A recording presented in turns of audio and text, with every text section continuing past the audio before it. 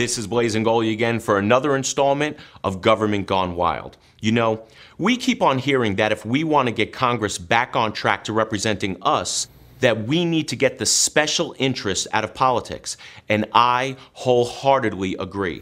But what most fail to realize is that government itself is its own special interest and will do and or say almost anything to protect itself.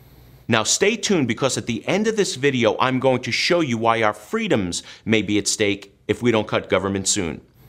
Our federal government has seen an explosion in its size over the last 10 years, and both political parties are to blame for this. How big has it grown? Over the last decade, the number of private sector employees has grown only 1%. But the number of federal government employees has grown 15%. We are now out of the era of big government and into the era of enormous government. Basically, Congress used this recession to expand government and entrench government workers. When this recession started, while you are worrying about paying the bills and keeping a roof over your family's head, the Transportation Department had just one employee making over $170,000 a year. Today, that number is 1,690 employees.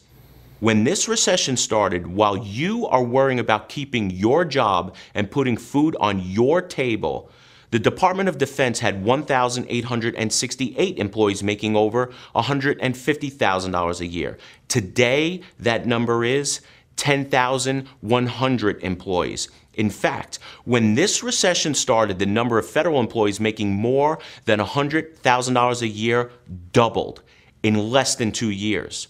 And when you include salary and benefits, the average total compensation for a private sector employee in 2009 was $61,000. Now, take a guess what the average total compensation for a federal government employee was in 2009.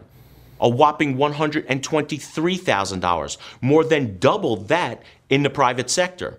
Do you really think these people will vote against any spending cuts? Now, this is the important part. There are approximately 21,300,000 government employees in this country. We'll talk about special interest. About 16% of this nation's voting electorate works for government.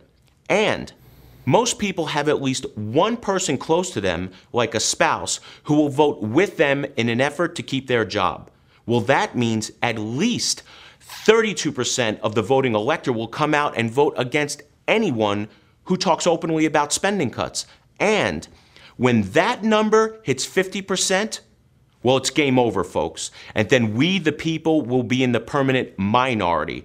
And therein lies the hidden danger of big government. Now, the only way we can make a difference is if people hear this message. Please forward this video to everyone you know before we wake up one day and it's too late. Well, that's it for this edition of Government Gone Wild. Be sure to visit our website and sign up for our email updates, and become a fan on Facebook and suggest it to all of your friends.